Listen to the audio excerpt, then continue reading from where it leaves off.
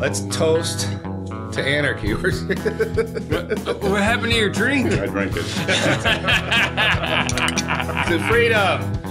Freedom. Air shots. That's actually pretty good. Freedom shots. That's my new catchphrase for the day. Freedom shots. Welcome to episode 8 of the Anarchy Roundtable. I am Joe. I am Mike. I'm Danny, and it's actually episode 9. I'm Dave. This is my first episode. This is episode 1.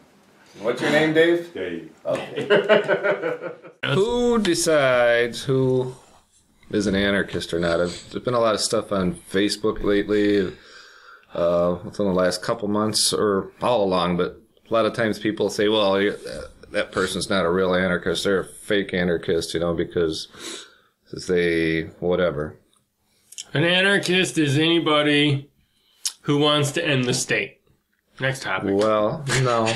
Well, there's somebody once said, I think it was over here at my house one time, he identified himself as a philosophical anarchist. And that's basically what I am. I want anarchy, I believe in anarchy, but I don't care who you are unless you're living in a cave. I think I made that comment on Facebook today. Unless you live in a cave in the woods somewhere, you're in bed with the state in some way or another. We all pay taxes, maybe as little as we can, but we all pay taxes. We drive on the roads. An anarchist doesn't mean somebody who is living in anarchy. An anarchist is someone who wants anarchy. Well, who the fuck are you to define anarchy? Are you like the president of the anarchists? I'm not a president of anarchists. Language is an emergent order. And I didn't define it. That's just what it means. I know. I'm just messing with you. But there's been people that say because a person's involved with the Libertarian Party, even though they're identified as an anarchist and their platform is to abolish the government, somehow you're, if you use that avenue to educate people or whatever, then that makes you not an anarchist. Or if you, there was another friend of ours that called out James and another friend of ours saying that they're not anarchists because, what was it, they didn't want to change the law about marijuana, and, so they're letting people, this person actually says because they weren't supporting a political cause, they weren't true anarchists, which seemed a little bit oxymoronish or whatever. It seems oxymoronic to me, too. They didn't want to change the marijuana law because there was a couple of different reasons, and I tend to agree with them. For one, the state wants $5,000 from everybody who sells marijuana under this proposal. And two, they wanted to keep the agorist market alive. You mean the black market? Yeah. Yeah. They didn't want the government in on the game. The government would make so much money off of the new marijuana law. Look at Colorado. Colorado has a budget surplus now because of the marijuana law there. All that's going to do is grow the state. Well, it depends on how you do. Like, if you look at it, there's no one's going to jail anymore for buying marijuana. Yeah. And so there's less. I would argue that there's less of a reason to have police enforcement in that specific regard. Right, but they have to dream up some other reason to have police enforcement, like people who have drones. You know what I mean? It's going to be endless. As long as they have money to cage people, they're going to come up with reasons to cage them, and then they're going to cage them. So the less money that the state has, the smaller the state is. You can almost define the size of the state as how much money it has. And the marijuana law makes the state bigger by giving it more money. But if your state happens to basically be the owners or main players in the world monetary system, such as like the Federal Reserve notes, they can just print up money. And there's a limit to how much money they can print. They do not have an infinite supply of money. Technically they do. No, they don't. Because every dollar they print reduces the value of every dollar out there. But that doesn't change the fact that it technically can be infinite. Yeah, I mean... It's not an infinite supply of buying power. Let me put it that way. Sure, they could print $100 trillion, but then the dollars won't be worth much. They could print... And you could have a system where you have the dollar, and the dollar gets so inflated that you come up with new dollars. Yeah, it'd be like Zimbabwe. And that's what's been done in other countries. Yeah. Is they come up with a new system and they start all over again. They came up with the old Deutsche Marks in the 20s. They got up into the billions to buy minute things. Yeah. And then they sold them and they cashed them in for the new Deutsche Marks. Yeah. And it just starts the state all over again. Right. And technically you do have the capacity to keep going with the money. Yeah, you have the capacity to keep going. I'm just saying that the buying power of the state is limited.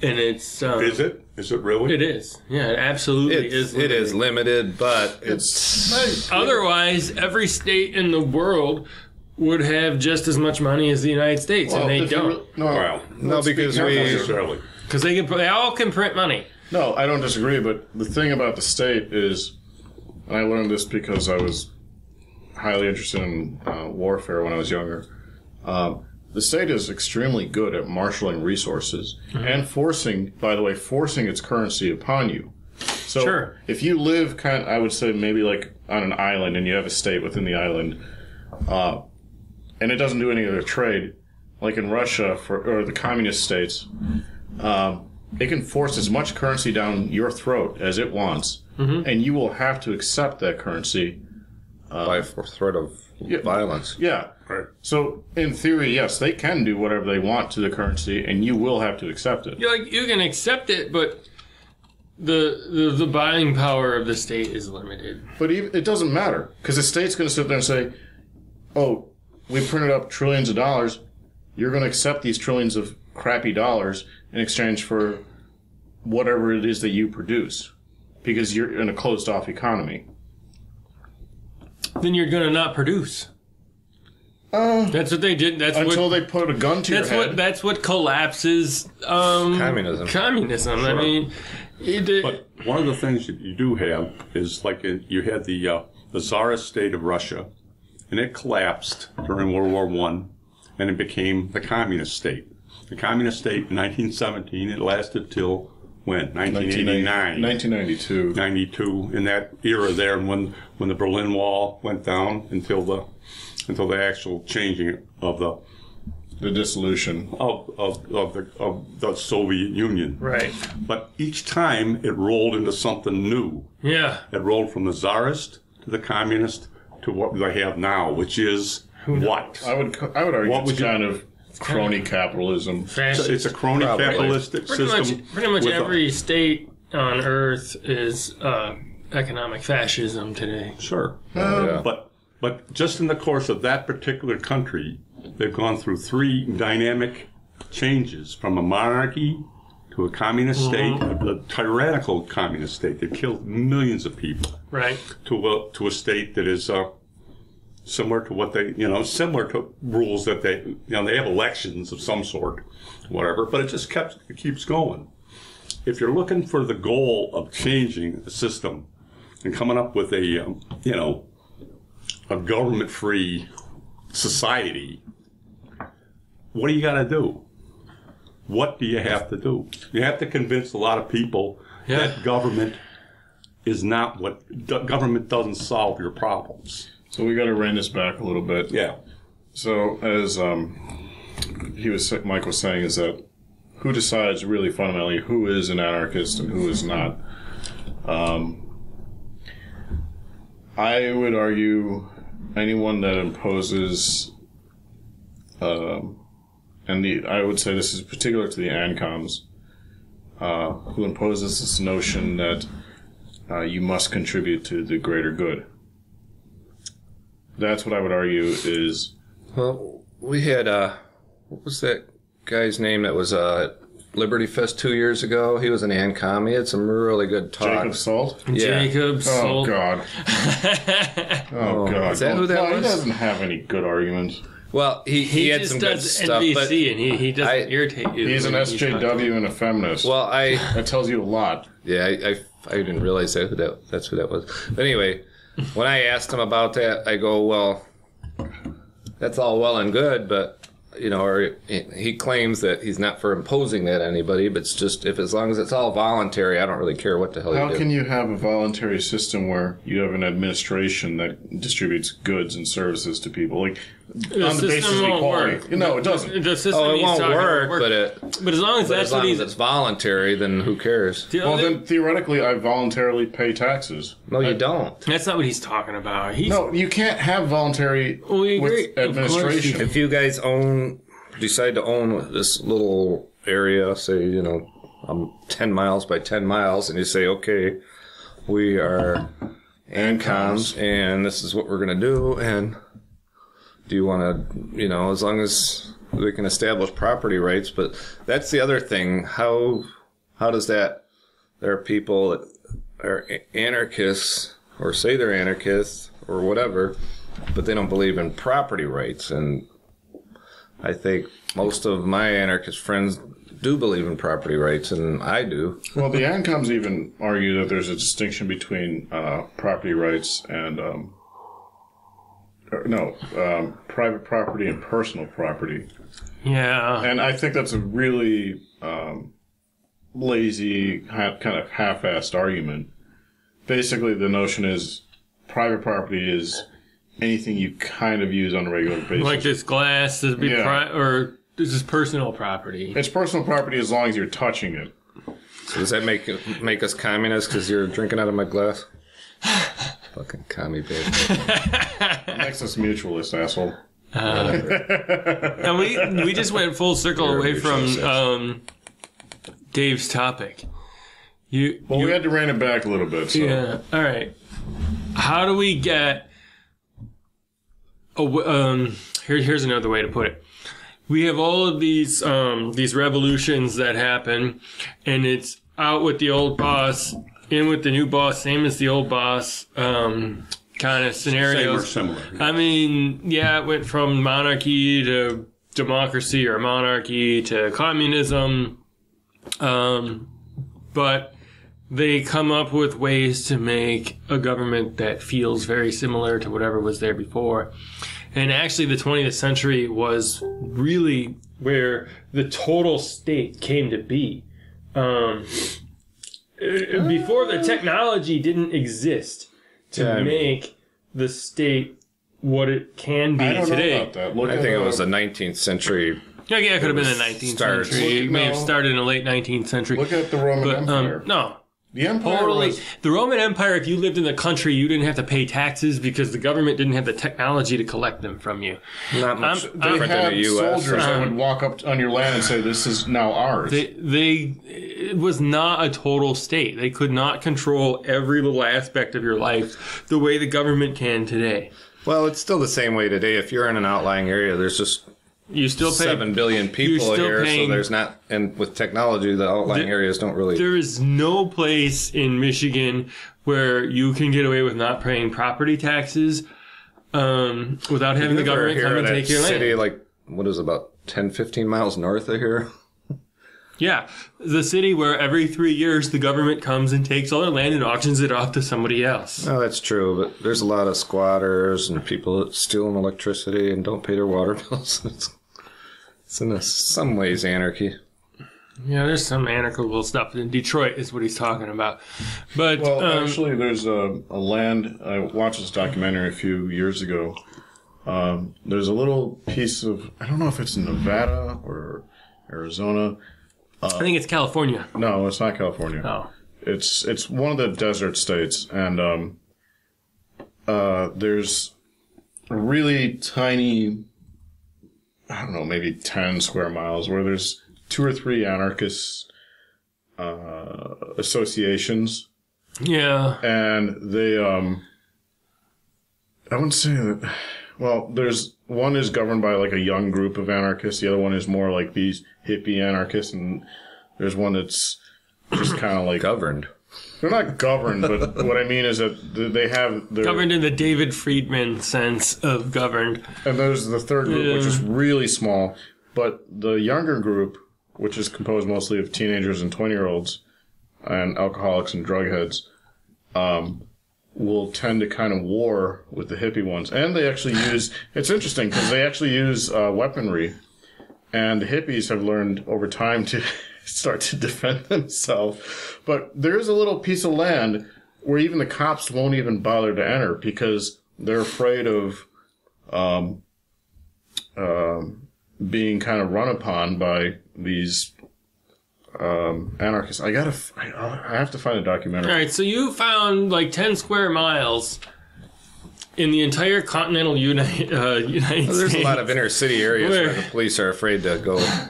Yeah, but I mean, I'm talking about the difference between the state today versus like the 1700s. They just could not control your life at all on the level that they do today. The number of laws that are on the books, the way, I mean, they control every little thing from, you know, the way everything that we have is designed. Like, you know, your carburetor has to be designed a certain specific way because the fascist state says it has to be. The government is so omnipresent today, and that's what I mean by the total state. What's really scary is what's coming next. That's what's scary, because they just keep getting stronger. Well, I think they're getting faster. They're getting faster, not getting stronger. The responses are more immediate, but I think more oppressive, more power. What I'm hopeful is that, and mind you, I don't advocate a violent revolution at all.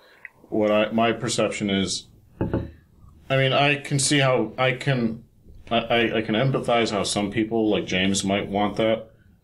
I don't think it's a healthy path because eventually, I think violence begets violence. So, my focus, and this is why I tend to agree with Katie, is try and spread the message in an empathetic way and appeal to people's, I know it sounds kind of manipulative, appeal to people's psychology. Because the thing about the state, it seems to me, and it's the same thing with religion, is there's this belief that I can't control myself, and therefore I need this super entity turn that down to control me and my neighbors, because I'm sure they can't govern themselves. It's that mentality that needs to be destroyed. Yeah, what was that? I think it was that article that I posted earlier. People want to use government to rule over other people. That was Danny, by the way, asking about my job. Everyone wants to. I honestly think, at some level everyone kind of wants to have power. I really do. Oh, yeah. I mean, if you own your own business, you want to have the money, the luxury that comes with, like... Well, money and luxury is different than power over other people. There's two kinds of power. There's, like, personal power over your own life. Sort of. And but the ability to acquire... People, and then there's power over others. Well, money is power. But if you employ people, do you not have power over them? Yeah. I mean, I'm not saying it... Look, they can leave the relationship whenever they want. But I just had this memory from back when I was in the Air Force. We had these... I lived in the dorms, and we had these dorm... I forget what they called them, but basically... A barracks? Yeah, barracks. Yeah. We had these people in the dorms who had the keys to everybody's room in case you lost your keys or whatever.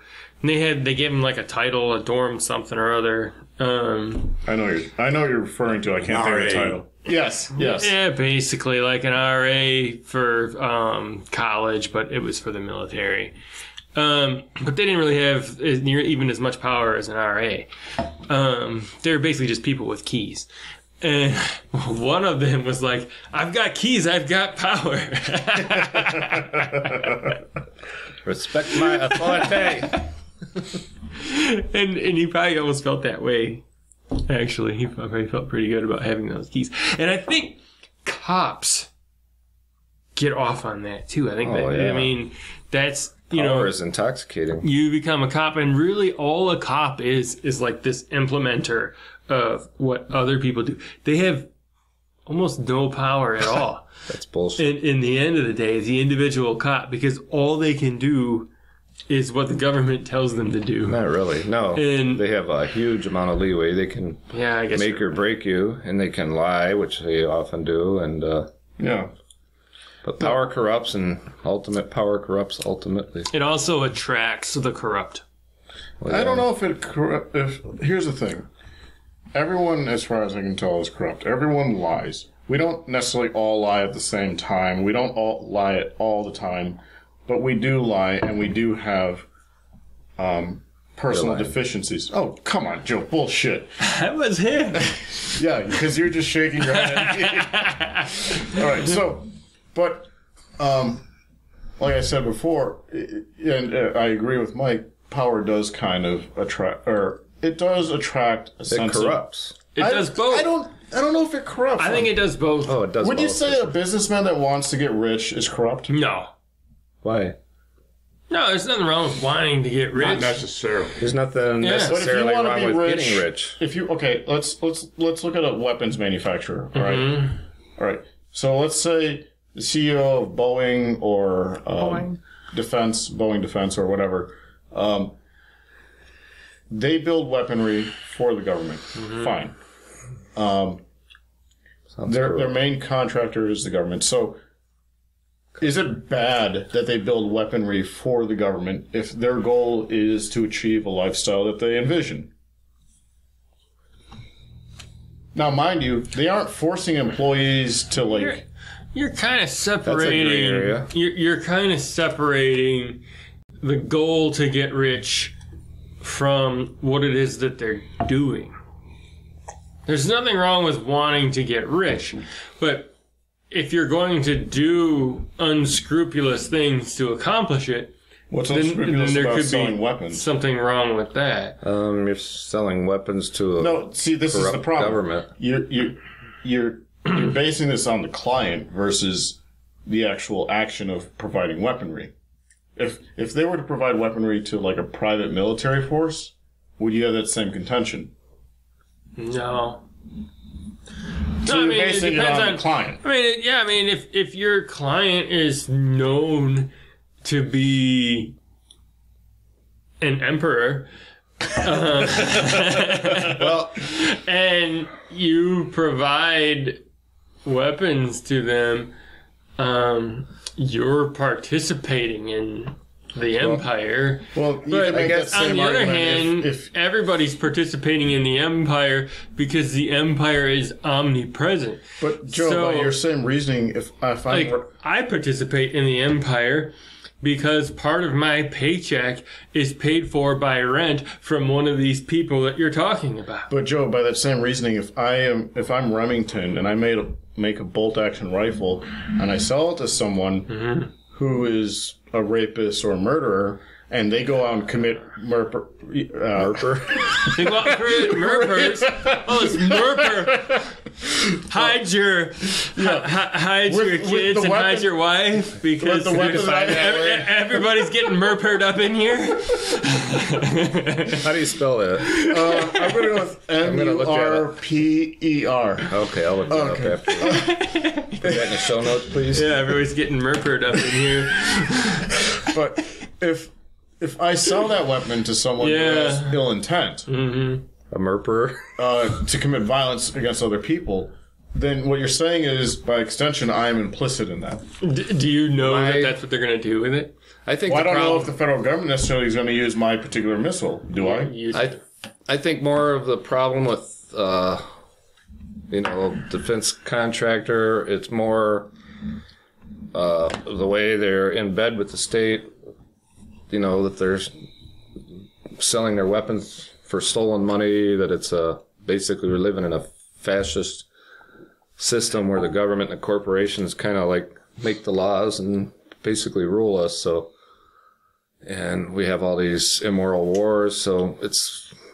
Well, I think they're just so convoluted that I think they are evil, but I think your point is very valid, and well, let me ask a more general question. And I've brought this up before, and I've never really got a strong response out of it. Okay, assuming there's a state, and assuming there are these businesses, and let's not say corporations. I really don't care. It's a business, right? Look at my business. Anyways, what I do, but it's a small business. But imagine for a second that the state exists, and you see the state as being this power entity, and you want to ensure your survival as a company. Is it not within your interest to use the state? I mean, is that immoral to take that position? All businesses have to, in order to work in the above board economy, they have to comply with the rules of the state in order to work here. But they have to pay income taxes on their employees. They have to pay taxes on the equipment that they buy. But that's all stuff like that. But they do that. They have to comply with the state in order to be a lawful business. But what I'm asking is, if these businesses have it seems to me the businesses have an automatic incentive, and I would argue most people do too, to if they can see the state as beneficial in the long haul. Yes, they will. They may have to pay up the ass for it, but if it means that the continuation of the business goes on indefinitely, See the state, you mean make the state a customer? not make the necessarily, state a but customer, lobbying it. use laws to protect their use the interests. state. So this comes to the Molyneuxian point. I know you hate Molyneux. Molyneux. No, I mean, this is from before he jumped the shark. Okay. So this is actually stuff that I agree with. He made this statement, and there's a lot of meaning behind this statement that I agree with.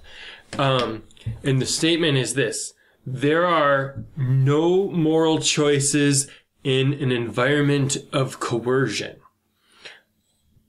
If you think about what he's getting at here is, let's go to a bank. A bank is a perfect example.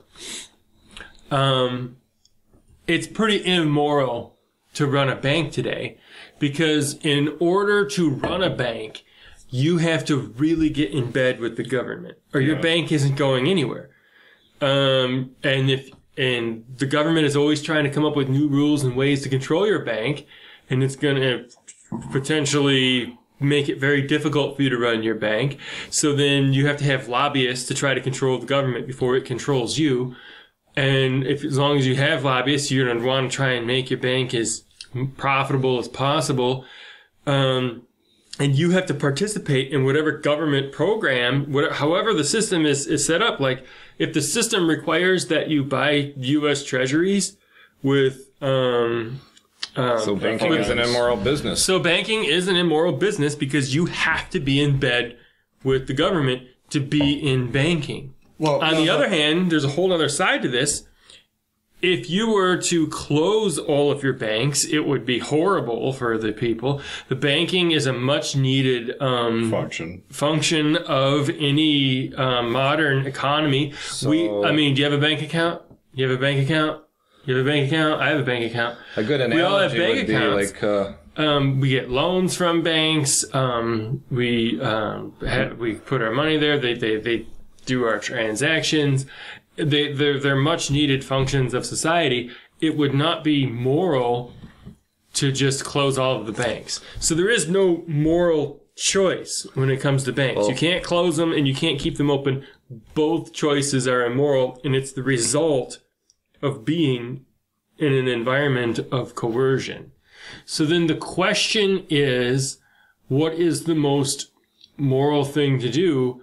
And I think you can kind of look to, would this service, would this business exist in a free environment? And I think if the answer to that is yes, then there's certainly nothing wrong with going in that business. Well, technically, you can make an argument that the state would exist in a free environment. And what I mean by that is it's services. Well, there are a lot of services. Like, I would see nothing wrong with being a firefighter. If you want to be a firefighter and help people, rescued people from fires and put out people's houses and all this stuff. There's nothing wrong with going to get a job for the state as a firefighter because for the most part, that's the only way you're going to be a firefighter in your neighborhood. When I was in Charleston, they have badges on the houses, the older houses, is for fire insurance. Basically, if you have that badge, you are part of the fire insurance. But your example reminded me of something I've given some thought to in the past is, what if you were born into a slave-owning family? Oh, wow, yeah. And say you own 100 slaves and a plantation, but you have whatever prices were, $1 million loan on your plantation, you have money. So you can't just free your slaves. You don't have the money to free them, you know what I mean? So you can't just say, this is immoral, I'm going to free all my slaves, but you don't have the money to do that. So you said you have a loan on your slaves? You have a loan on your plantation or whatever. Just say you don't have the money to just free them. You have contracts that say... Whatever, yeah. That you have to keep these slaves in a sense. But so how do you... And this is a reality of something I've read about. I can't give you any examples, but this is a reality.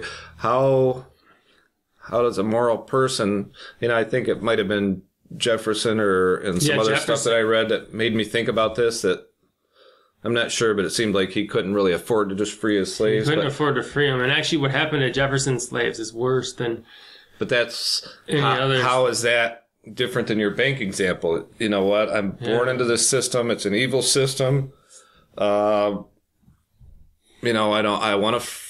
think it's wrong and immoral to do this, but I don't have the power to free them, even though I own them. So isn't it better for me to just treat them better than other people and still be a slave owner? How do you reconcile that with? I guess Molyneux's point is correct. There's no moral choice, because if you just close your business, then you're slave in that situation. The bank is going to take your slaves, and it's going to be the worst thing that ever happened to them, which is what happened to Jefferson's slaves. They all got sold off, and this is before the internet, the telephone, and they weren't even allowed to write letters. All of their kin, they were separated from for the rest of their lives, and they never got to have another word with them again. They would have been far better off to stay slaves. So probably the most moral choice you could make as a slave owner in that situation would be to run the most efficient business you can and get it out of debt, and then free the slaves after you have the power to free them. Because at the earlier part, you don't have the power to free them. How do you reconcile that with someone like me, or I don't know how Lysander Spooner would have felt, but I think that it would have... the moral thing to do as a slave, I think it was completely moral if you were a slave to kill your masters. I think that was the absolutely moral... Yeah, I could see that. You had absolutely moral right to kill people. Now, how do you reconcile that with somebody who's, I'm trying to help you out here? It's kind of like the government too. It's a I don't know. The government is so intertwined with us that there is no way to not be in bed with the government. And right, like I got in bed with government with my job, and I didn't even know when I took the job because it's so omnipresent, so much more pervasive than that. It's if you're, like I said, even if you're driving down the roads, it's such a cliche, but I mean, if you're paying taxes, does that make you a murderer because you're paying to commit drone strikes or bomb? Yeah, I've kind of been having a little bit of trouble with this one lately. As far as being an American citizen, I'm almost starting to feel a little bit guilty. Like it's immoral to be an American citizen and continue to pay into the most the greatest empire that's ever existed in humanity, that has 20 million dead since World War II and has subjugated entire several countries around the world. It almost, of its own people. It almost feels to me like maybe the moral thing to do as an American citizen is to leave. I've actually thought about this earlier today. I was actually thinking, now most countries and most governing bodies would not consider the United States as tyrannical. However, given that we live inside of it and we see it on a daily basis and it consumes roughly anywhere between 30 to half of what we make, I would consider it tyrannical. I thought to myself, what if I had appealed, like went to Singapore and then asked for amnesty? Oh, the guy just did this with Canada. Really? There was a guy who went to Canada and applied for asylum because of police violence, and he had all these warrants out for him for like trivial stuff like jaywalking and stuff like that, and Canada deported him to the United States. So I shared the article on it, and I put in my little title above what I shared, if you don't like it, why don't you leave? Because here's a guy who tried to leave the United States and he couldn't. And then one of the last things in the article was he's like, I hate America. And here's a guy who hates America. He tried to get out. Couldn't do it. But back in the day, during the Vietnam War, conscientious objectors and people that were opposed to the war and were drafted and whatever, they went to Canada and they were granted asylum.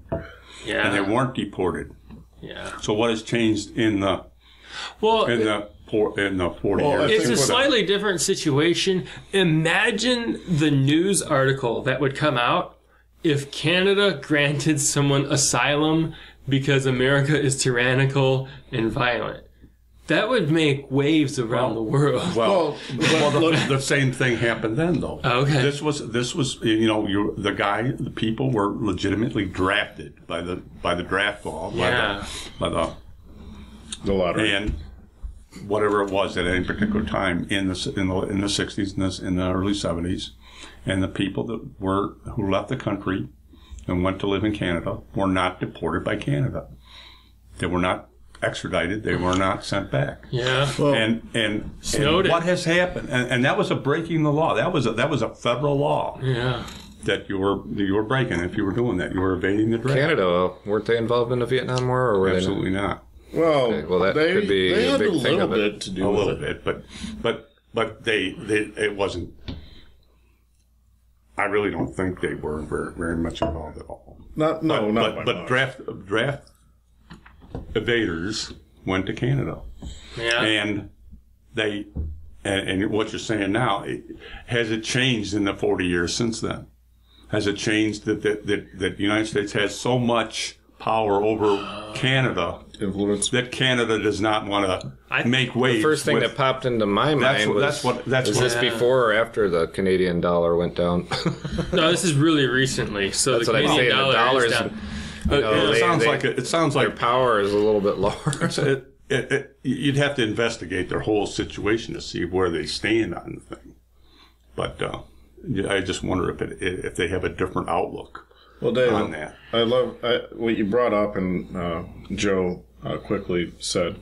I think it's interesting that Russia is telling the United States you're being tyrannical. Yeah. And not only that, Russia took asylum of Snowden. Ooh, whoa. Calamity on the set. We're having technological deficiencies, to borrow a phrase from Idiocracy. Yeah, it's the one with the goddamn tape, isn't it? The duct tape. It's not regular duct tape. It's not regulated duct tape, is what it is. Tape. Oh, that's even more. Gorilla's a duct tape. There you go. Oh, well, it wasn't on anyway. I say we keep that just because it's humorous as shit. It means we're all faulty. Hey, Joe, you might want to check that. Before the camera fell, you were saying, what were you saying about Russia? They had Snowden in there. They're saying the United States is tyrannical. Yeah, Russia's warning us on socialism and communism. Mm-hmm. They were, right before Obamacare passed, Putin was kind of saying, hey, United States, don't experiment with this too much because it was kind of a disaster for us. So when you have the most vile, technically the most tyrannical, totalitarian governments, formerly, right, telling you, hey, don't go down this path, it really doesn't work. And then we proceeded down it, and I just said, I don't say we, but you know what I mean. I think it's a valid thing to say we because we because he's actually talking to the people government. Too.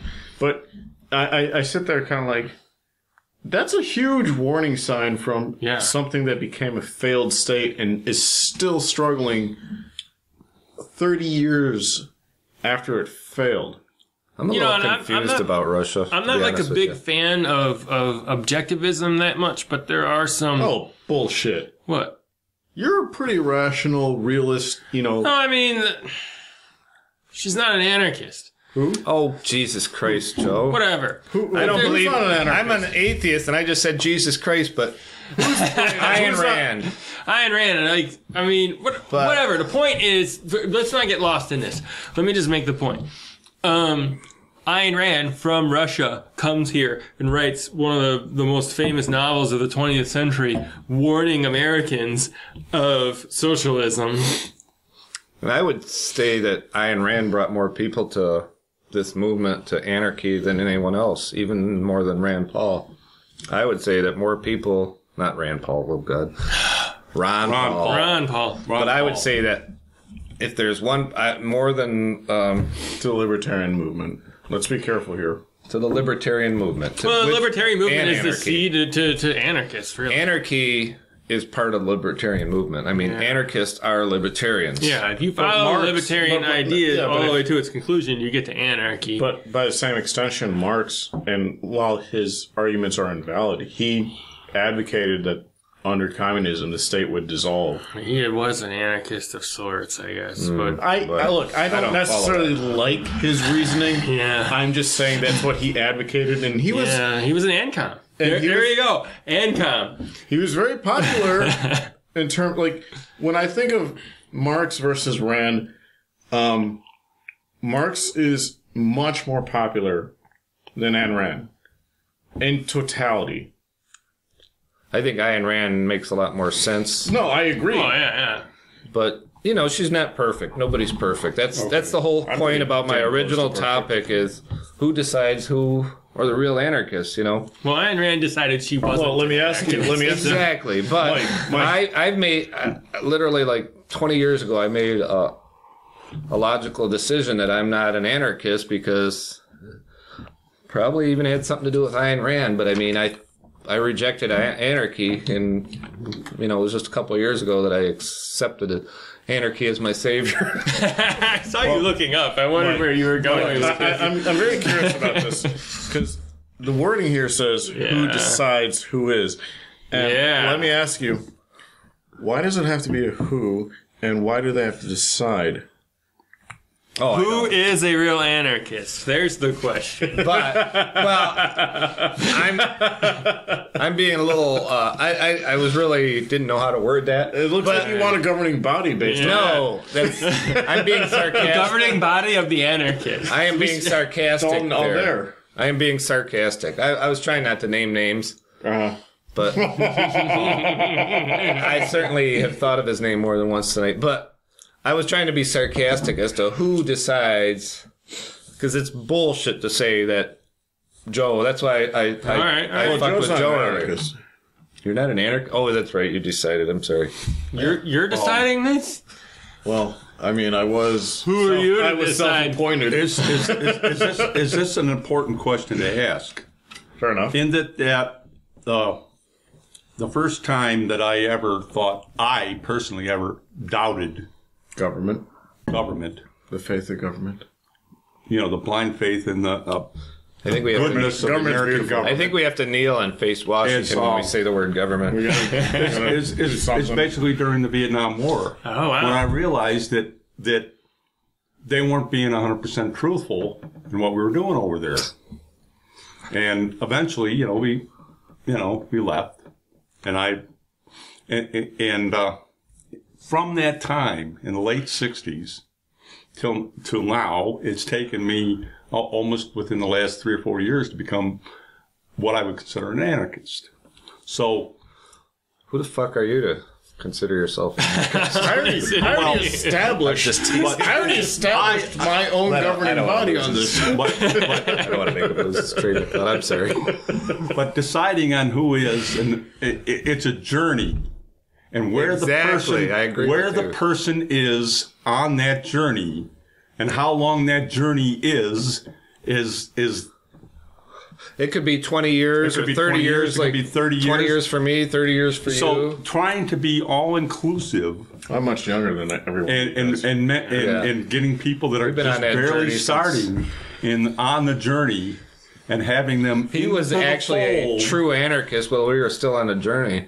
You know, He was shitting himself and everything. This brings up a little minor topic that I wanted to bring up. Why are we talking about minors? How old are you, Dave?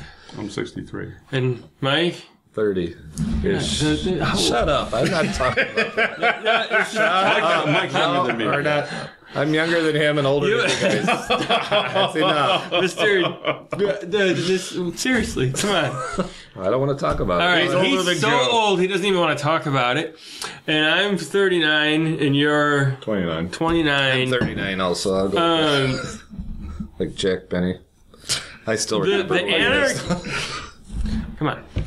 So anyway, I'm just saying the anarchy movement spans generations. This isn't, Murray Rothbard's parents met at an anarchist ball. Yeah, that's true. Serious. Yeah. So, I mean, it's not like something that you start out as a kid, like you're a rebellious kid and you're an anarchist, and then you grow out of it. I think people grow into it as they get older. I think it might even be the other way around. I think there might be more older anarchists, at least in their 40s and 30s. Well, I would argue in their 20s. I would argue that any primitive animal, particularly mammals, are all anarchists. I don't know. You don't know much about primates. There are arguments that Alpha male. so many things in your life are based on a non-coercive, and That's like that so many things have no rules and are just free to choose. everything that works. Everything that works is that once you get people to realize that this is the way things work and this is the voluntary system that works, that you could get them to see that the coercive system of the government doesn't work. And it doesn't work universally. You know, that's part of my path to discovering anarchy, actually, was through economics. And if you study free market economics, like I came up through like Milton Friedman and all that. Yeah. Milton Friedman's thing was, he had this series in 1980 called Free to Choose. He spent 20 hours on PBS talking about one thing after the other, after the other, after the other, after the other, that's better that the government doesn't do. Yep. It works better if the government doesn't do all of these huge list of things that he spent 20 hours spelling out. It wasn't that much of a leap to say, well, what if they don't do defense and police and courts? You know, it's just one step further to get from minarchy to anarchy. But Milton Friedman, what did he did some really dickish things. Well, he came up with he come up with Chicago School paying income tax after withholding tax. He came up with withholding tax, yes. Right. He regretted it. He said wait he was a minute. sorry. Milton Friedman is not an anarchist. No, he wasn't an anarchist. He never claimed to be. But he was a minarchist, but he was seeing, you know, how to do things effectively through economics, and he came up with a way of how to make government more effective. My point is that his son is actually the person who introduced me to anarchy, David Friedman. Right. Your son is David Friedman? No, Milton Friedman's son. Oh. But what I'm saying is... You actually met him? Is Ayn Rand... okay. Ayn Rand brought so much to our way of thinking. Milton Friedman brought so much to our way of thinking. If not for Milton Friedman, I might not be an anarchist. So what I'm saying is that Milton Friedman is not an anarchist. Yeah. And Joe's not an anarchist, according to this gentleman. I'm just joking. Gentleman. But what I'm saying is, who are we to judge? And even if that person is a minarchist or is not all the way there, doesn't mean they don't have a lot of value to add to our intellectual journey. Oh, I would definitely recommend the series Free to Choose. Yeah. To anyone who It's dated, though. It's dated. It's dated. It's dated, and it looks like it was recorded in like 360p. No, they didn't have. It's like 40p. It's really primitive. It's primitive, even though 480p was the standard. But there's an accompanying book that he wrote. I have. Yeah, there is an accompanying book. Who wrote that? Milton Friedman. Okay. No, but Free to Choose is an excellent series to introduce people to all of the things that could be done better without the government, and he does a very good job of articulating that. And it's not that much further to get from Free to Choose to being an anarchist, really. Why would you burp? Because you gave me beer. Oh, okay. I have a kind of a question. Here's a kind of a question. It's deviating, and I've heard this question. Deviant? Okay, so I've heard the argument from a lot of sadists, well, without the government, there would be no internet. Sadists? Now, this is what I found. No, now, let me get further into this. Yes. I do wonder at times, and I wonder if there's any validity to my thought, that some of the things that the state comes up with as solutions, maybe the market was too slow to recognize. Firefighting. The market was... What happens is the market comes up with something, and people realize it's a really good thing to have, and so then they get the force of government behind it to force it on everybody. And that's kind of what happened with firefighters. So I'm kind of wondering, does a government possibly drive innovation? It can possibly drive some innovation, sure. But I would say certainly the on perception. net, I would say the government absolutely drives some innovation. But you have to net it out. And when you net it out, the amount of innovation that would happen in the absence of government is far and above. Not necessarily. Way above what you would have with the government. But there's a problem with that argument, because if you look at, for example, how the private market was treating nuclear technology versus when the government came in and said, let's build a bomb. Well, that's my... And that's the thing. I sit there kind of like, would the private market really be interested in theoretical physics and invest enough money?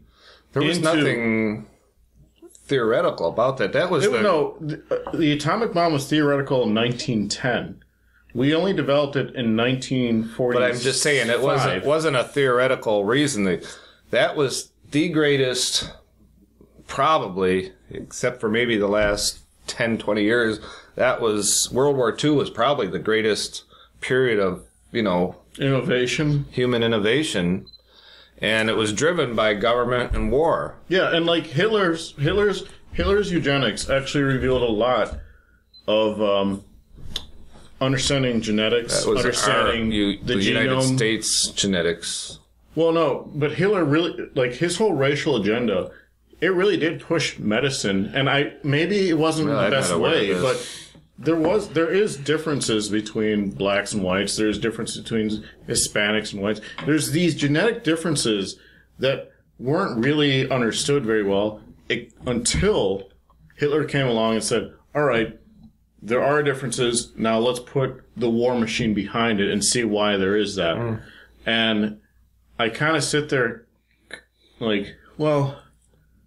I'm not familiar with the differences too much, but... One thing on this topic, Tom Woods did a show specifically covering how the internet would have been invented absent the government, and he went well into this topic.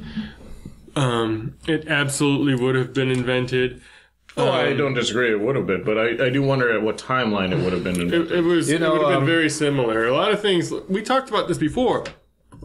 Like with the airplane, how it was invented in France at the same time that the Wright brothers invented it. And in a lot Brazil. of technologies, and you said Brazil as well, and I remember. So a lot of technologies just have a time when they come to be, and sometimes the government jumps on. Look, the government has 40% to 50%, depending on which country you're in. Some of them maybe even 60%, or if you're in the Soviet Union, 100% of the economic output of the economy, the resources. And if the government is putting money towards R&D, then some of that money is going to lead to things that get invented. That doesn't mean that if the government hadn't stolen 40, 50, or 100% of the economic output of society, that money couldn't have also been directed to exactly the same thing. Okay, Or something else. Or something else. What is it that didn't get invented because people went to the moon? Yes, unknown costs, and I don't disagree with The you. seen and the unseen. But I do think it's interesting that you bring that up, because I do wonder, would the private market have sat there and said, all right, it's 1950, let's go to the moon? No. And I don't think that they would. No, But- we might probably still have never been to the moon. at And this point. and that's the thing, is I sit there like, well, until it becomes very profitable, or at least Economically attractive. Yeah. And and mind you, I understand that going to space really doesn't have a lot of value right now. I mean, yeah, we can go to the Mars, satellites are of great value, and private companies do it. but there's no reason for us to land on the moon. There's no reason to land on the moon at this point, unless you're a company who's thinking about making an outpost out there and selling real estate. Yeah, but then it begs the question, like, if that's not really your, I do wonder, like, some of the stuff that the government has pushed onto our manufacturers, is it all? It doesn't seem to me all invalid. Like, I know NASA developed Teflon, Tang, and Teflon. And I don't even think they developed Tang. I think that was like a myth. I think they just. I think Tang came out and then. Just don't burst my bubble. All right, keep going. Well, let's forget. But there's these small innovations, and I kind of wonder, would the market have actually delivered that? Because maybe in the long haul, yes. But at the time when it was required, would they have done that? There are some things that may have never been invented. I would like to, government. For sure, but I'd like to speak to World War II. I for a long, long time, up until a couple of years ago, I had always thought that World War II was the greatest driver, and wars in general, because a lot of technology comes out of wars. Yep. And I always thought that World War II was the greatest driver of innovation, and I still kind of believe that, but within the last, 2-3 years, since I started reading about intellectual property and how it really stifles development, I have come to the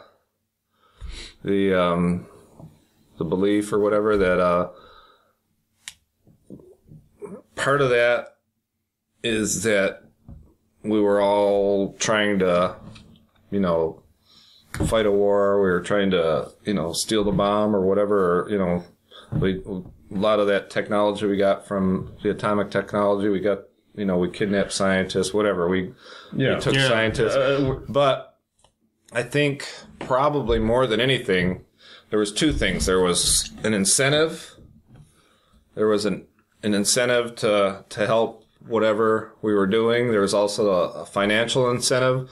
But the biggest thing was there were no intellectual property rights, because if you had a way to make that bomb work better, you weren't going to sit on that idea for 2 years and wait until you can get a patent on it.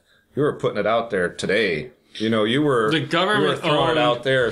So I think possibly the greatest driver of all our technological advances of World War II was that we were stealing technology from Germany, and Germany was stealing it from us, and, the TV and radar and all that. Yeah. And it was the lack of intellectual property rights that really drove that innovation. I wouldn't say that. What I would argue is that there was a lack of The suspension of intellectual there property. There is a suspension of intellectual property when it comes to making war machinery, and it's the reason why any company Only during war. Even now, any company on Earth can make an AR-15.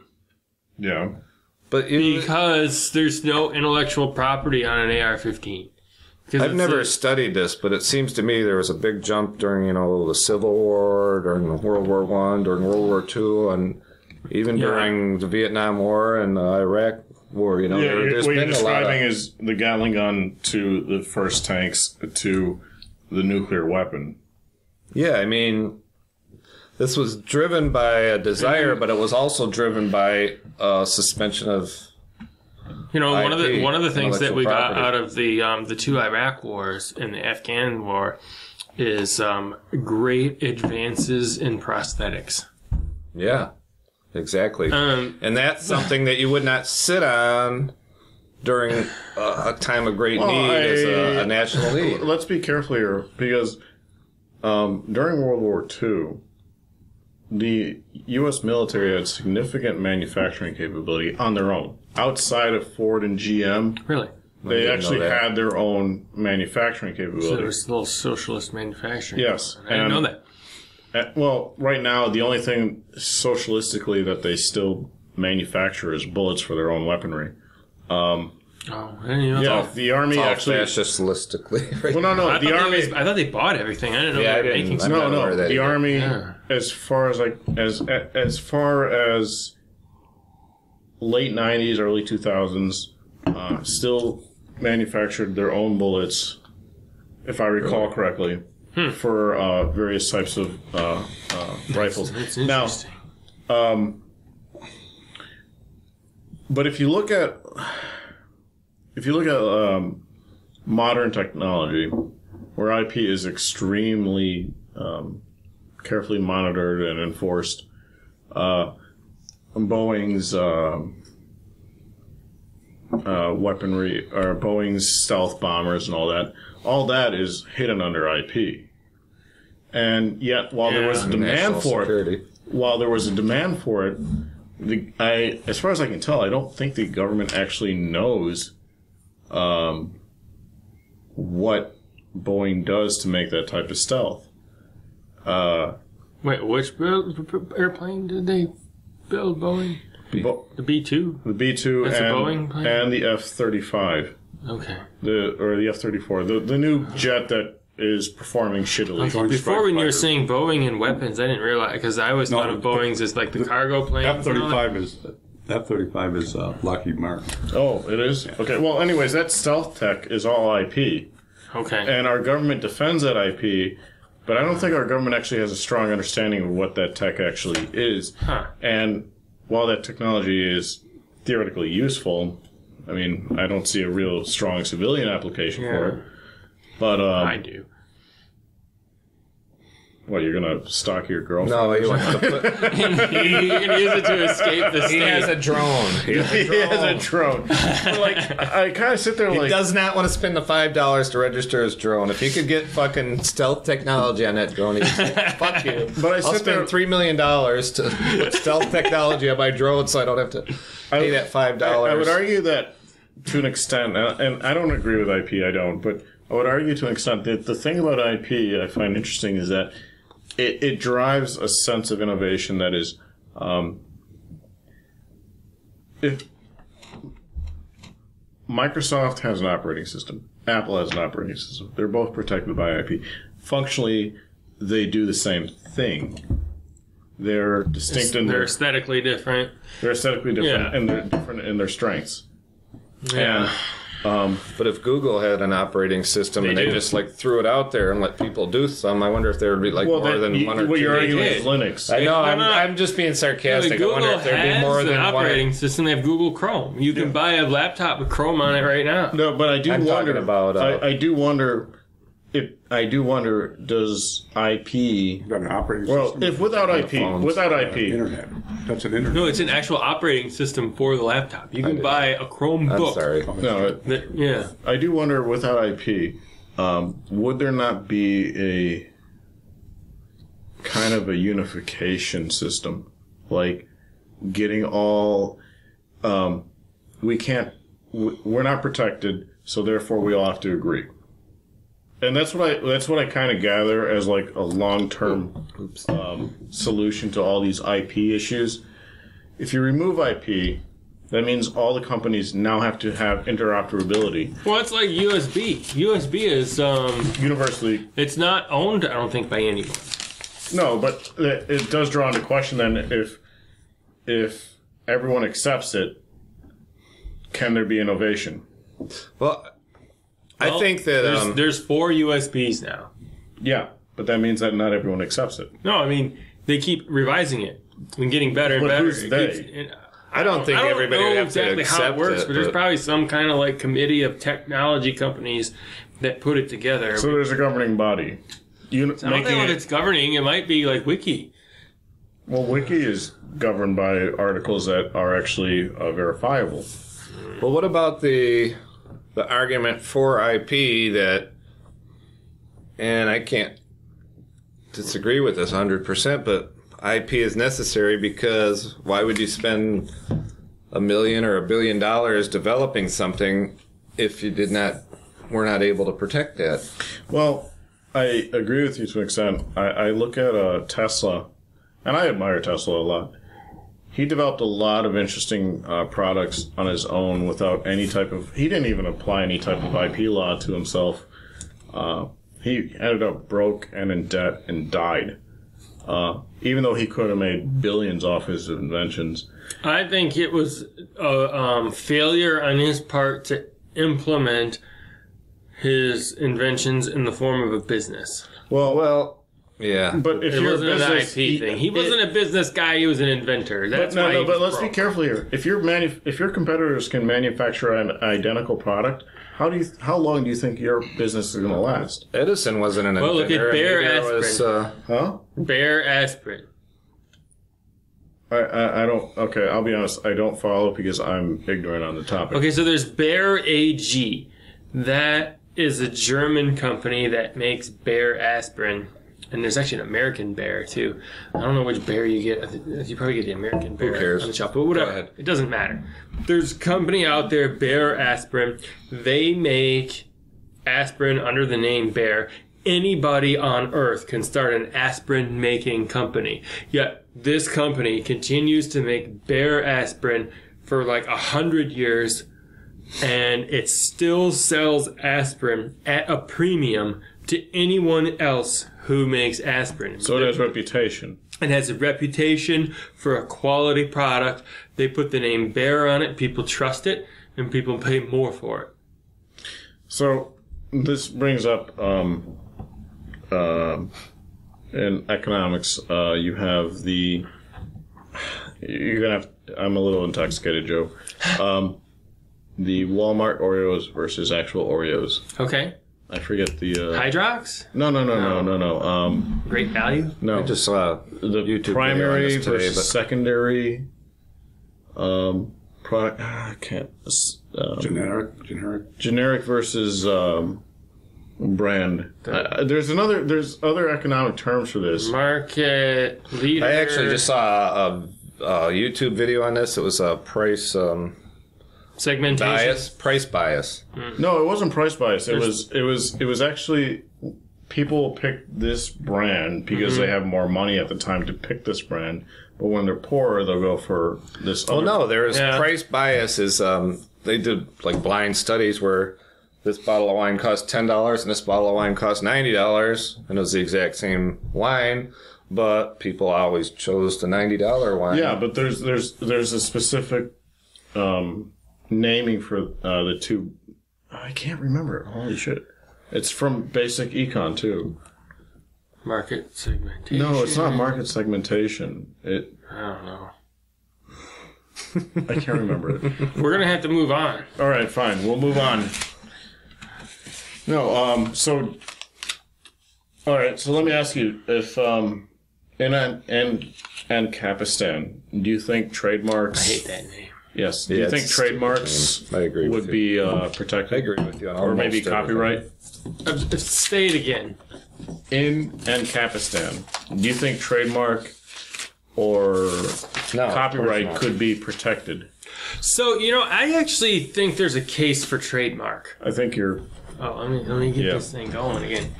I think... Wait, let me get this thing going here. I wonder what IP... Another beer. How... That's good. what do you call that? How technology is going to affect IP because you're able to... Oh no, I got a mind block.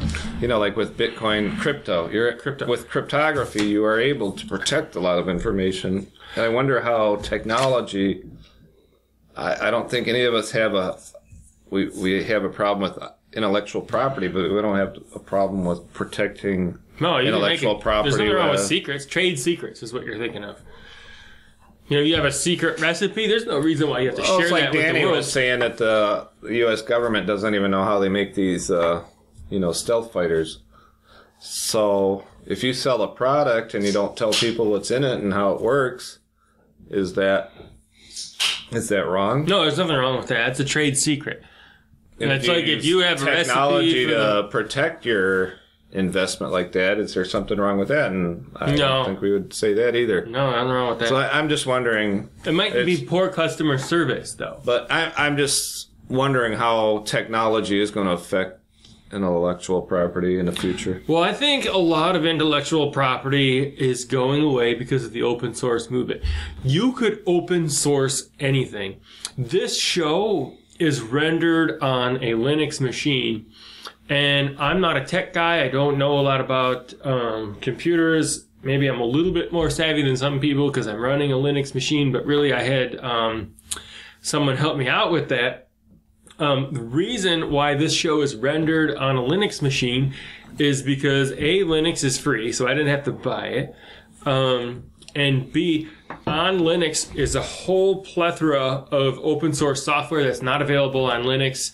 Or, not available on Windows or Mac or any other operating system, although Kadian Live, the program I use to render this, is available on a Mac, but it's not available on Windows. What happens is people make software for Linux, and if it's a hit, then they will make it for the Mac and the PC. So if you want free software, Linux is the place to go because that's where most of it is, and that's why this show is rendered on a Linux machine. Linux is becoming so, it's evolving to become such a refined operating system that really anybody can pick it up and use it without ever seeing it before. You can pick it up if you want to surf the internet. You go into your Linux machine, you click on whatever your favorite browser is because they're all there, and it looks just like you're browsing in a Windows machine. So the point where I'm getting at this is if they can do it with something as complicated as a computer operating system, there's no reason why you couldn't open source a car. There's no reason why you couldn't open source a drug. Tesla. Anything could be open sourced, and I believe that is the future of technology, because how is Windows going to compete forever against Linux? I actually think that eventually Linux will kind of start to ease out Windows unless Windows comes up with a way to give itself away for free. And 'cause that's the only way, because the price of Linux is free and the price of Windows is $150. At some point that price is going to have to come down as more and more people start moving over to Linux. Tesla tried to do their cars with open source. I don't know what happened with that. I haven't read nothing about it for this is like a year ago, but I heard the government was really like messing with them, didn't want them to do it open source. That would have been my point. Is that you're saying that Linux has a competitive advantage against Windows and against other systems because of the way it's set up and stuff like that. Sure. But if the long arm of the government helps out the lesser That's possible. They Well, could, the they PC could stack the deck against them. You know, And the it's PC and it's is happened before. Well, I'm sure that happens in cars. It's All of the huge amount of regulations in cars, I'm sure, are built. Well, the PC is an open source story, you know, because Yeah, it is actually. that the PC would have never, you know, come to be if, you know, it hadn't been open source. Yeah, the PC is put together by hundreds of companies. Well, I would argue, Joe, we're ignoring the probably the second, or if not the largest influential contributor to PCing, or PC right now. Apple took Linux, modified it, standardized it, Okay. and now you can buy Apple operating systems for maybe $20. And the thing about it is that they don't really. I think the last few updates, honestly, El Captain, I think is the last update. I got that for free. Yeah, I was And- able to get the. I got Windows 10 for free. Yeah.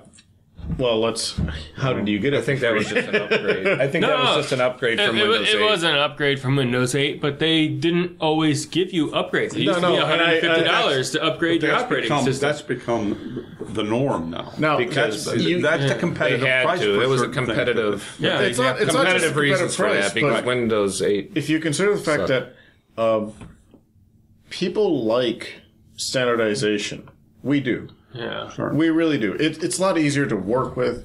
The very extreme anarchists, you know, Ubuntu users, fine. I They got an can have their interesting code. anecdote. I'm fairly pretty darn computer unsavvy, and That much is apparent. fuck you. But anyway, I wanted to write a letter this morning, right? So You can I turn got- it on your computer. well, I have two computers. I have my desktop, which you helped me set up with Linux, and I had written a letter on there, and I just went to that whatever LibreOffice thing and clicked on it. Oh, there's a thing. Okay, I'll write a letter. That's all I wanted to fucking do, right? Mm-hmm. Well, I tried to plug my printer into my desktop, and it's just I couldn't get it to connect. Linux isn't done. Doesn't matter. That's what I'm- It might be the computer's really old and fucked up. But anyway, so I, this happened about a week ago. So this time I said, well, I'll just write it on my laptop. And a couple weeks ago, I got this free Office thing, right? Mm-hmm. It took me a fucking hour to figure out, to just find somewhere where I can just write a fucking letter. Well, maybe 20 Office? minutes. I couldn't figure out where is Office. I don't know. It's like Office, Microsoft Office. I don't know. Word. I don't know. I don't even know how I did it. I just got so frustrated. I just wanted to fucking write a letter. I even Googled it like 3 or 4 times. I just wanted to write a fucking letter. How? I mean, with a typewriter, you could just go boop, boop. Well, You have to have software to write a letter on. I have it. I just couldn't find it. Yeah, It's so like- you have to find it. But if But you I'm just buy, saying on my Linux, it's just an anecdote and makes you're me able look to stupid. write the letter immediately on Linux. Boom.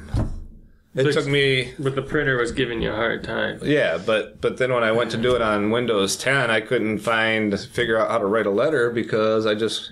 Well, I Windows literally 10 does Googled not it. come with letter writing software. Well, no, You have to I buy it downloaded separate. Office for free for a month or something, Oh, okay. but I couldn't figure out how to open Office. I'm just like, I got like 100 programs on there, and I finally, after a few tries, I started reading, and of course, they have to start it with a W. I think it was Word or something. I finally found it. It's like, I almost called you. Word is I almost called you. Microsoft Word. Office. But it's usually But I didn't want to sound folder. stupid, but I've been Office, drinking, and It's usually I'm in going a- to tell everybody how stupid I am now.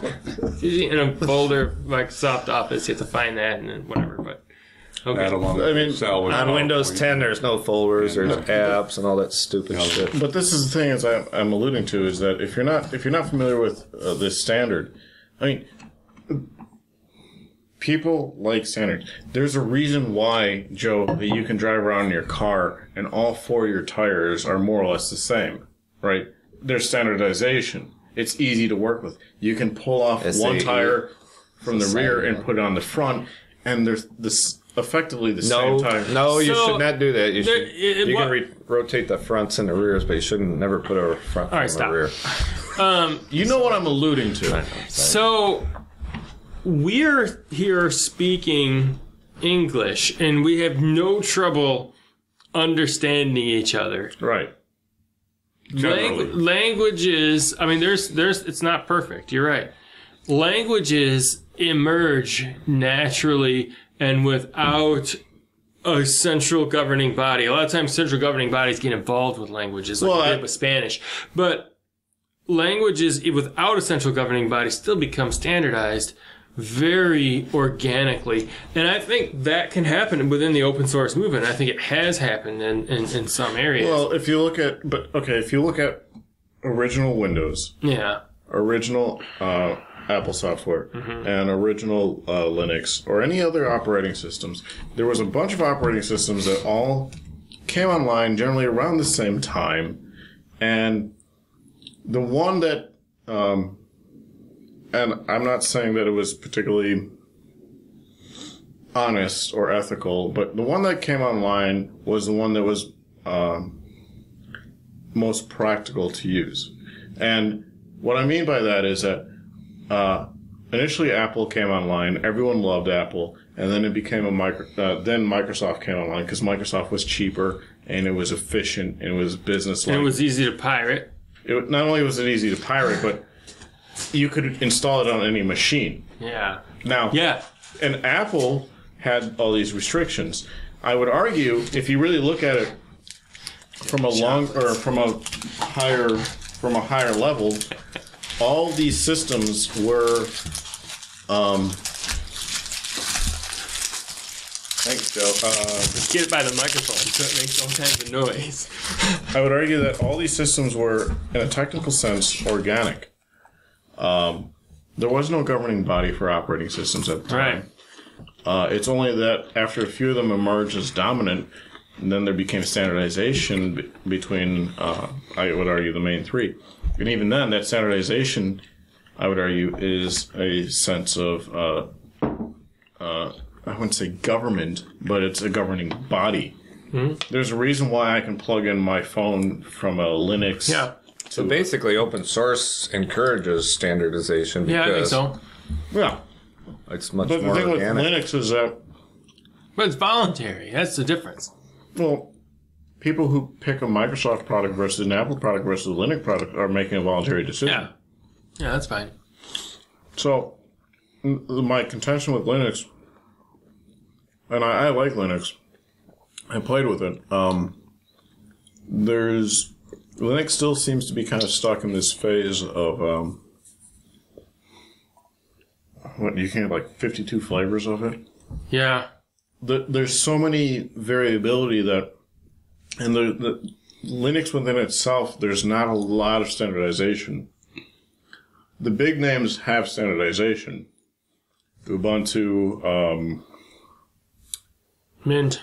there's one that starts with a G, I can't remember the name of it. There's a few big names within the Linux community. I have Mint, by the way. But until there is an actual, I would argue, until there's an actual dominant, a super dominant Linux, Linux won't. It won't. I disagree. I think you need a market leader needs to emerge. I can see where you're coming from in that. And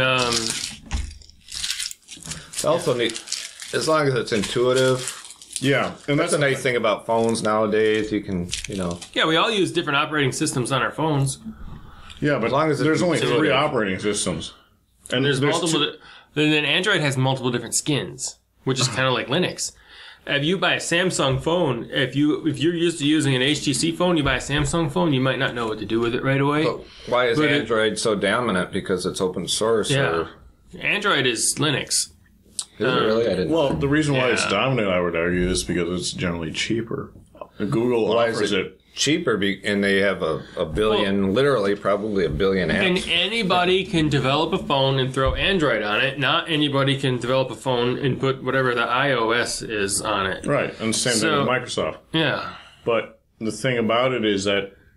Android is free, too. It's Well, Android is free, and it's popular, and don't get me wrong, I don't see Samsung or Google or whoever else makes Android phones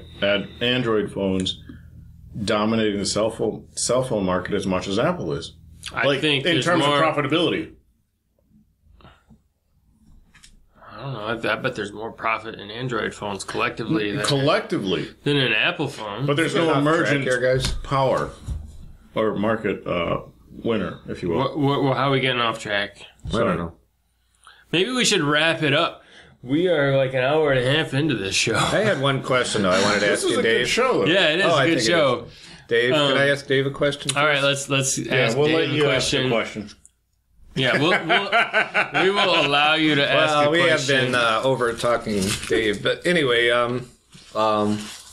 what happened, if you don't mind me asking, I'm guessing that you probably went to college. I'm just wondering what happened with you in Vietnam War. Your number didn't come up, or you went to school, or is that okay of a question to ask you? Yeah. If it's not an okay question, we can cut this out. You can answer the question, but it's complicated. I was originally I was going to community college in 1970, and I had the 2S classification, and then in the second semester I was in school. I lost that. What is the 2S classification? Is it going to college? Oh, okay. Versus the 1A versus the other. What is 1A? 1A is eligible to be drafted. Okay. And then there's 4F is you're fucked. You got problems, and you're not allowed to. You don't get drafted. But I had originally had a 2S classification, and then I lost the deferment, and I became 1A. And when I was 1A, I was, in the lottery, and in the lottery I was number 127, and my draft board didn't get to 127 in the 1971 draft. And then I was given I think it was a 2H or H1. And so H is you're given that classification after the draft lottery comes through. So this is over like 45 years later, and you remember all these arcane details. I looked it up. I still have my draft pretty card. scary I still have my draft card in my pocket. I don't know. I was given that in your pocket. Yes, I just happened to have it for something. Maybe we get a picture of it. But, we don't want to show personal information. Oh, it's if personal he doesn't want to, but I would like to see it personally. Oh, okay. But I was, I had the 3 classifications, and I wasn't drafted, and I didn't have to go to Canada. Is that would what you have gone done? to Canada? I don't know. You don't know until it happens. That's exactly. You don't know what. You're not. You don't know exactly what you're going to do. That's like people who say, "Well, I would never do that." I don't. You don't know. You don't know until you're. But you were philosophically against being forced to go to war. I didn't want to be drafted. Yeah. I didn't enlist, and I took part in a couple of. Some people enlisted in the Air Force to prevent being drafted into the Army. All right, so let's wrap up the show. Before we go, I just wanted to say that. People are coming to the show from Stitcher, they're coming from YouTube, they're coming from freedomtalkmedia.com, and they might be picking up our links from Facebook. Grand radio waves in outer space. Yeah, they might be out there somewhere. No more We have show notes at freedomtalkmedia.com. I usually put the link on the YouTube page. However you come to the show, anytime we mention someone else's work, I usually put a link in the show notes. And then if we have a guest on the show who's got some kind of blog or anything like that, We'll throw a link in there as well. So make sure you get over to freedomtalkmedia.com to... We didn't give any shout-outs today at all. we get some shout-outs. There will be some show notes for this episode. Who did we give a shout-out today? Milton Friedman, Free to Choose. Well, let me throw out my own shout-out. I just want to say thanks, Dane and Hannah McCoy. Dane Cook? No, Dane. I don't even know how to say it. Whalen? Yeah, Dane Whalen and Hannah McCoy. I look forward to the Anarchist flag and your Anarchist... we don't have any of their gear with us this time. Well, no, we don't. It's over. Yeah, I left it... But in either case, without a ruler, I support you guys. Yeah, all right. Susie's over there. Okay. What? Thanks for getting this side of the camera today, Dave. Yeah. Okay. Yeah. Cameraman Dave comes around to be on the show. Thanks for joining us, Dave. Okay. Roundup? Is that what we're doing? Yeah. Why are we doing a roundup? Okay. Yeah. That's good then. Excellent.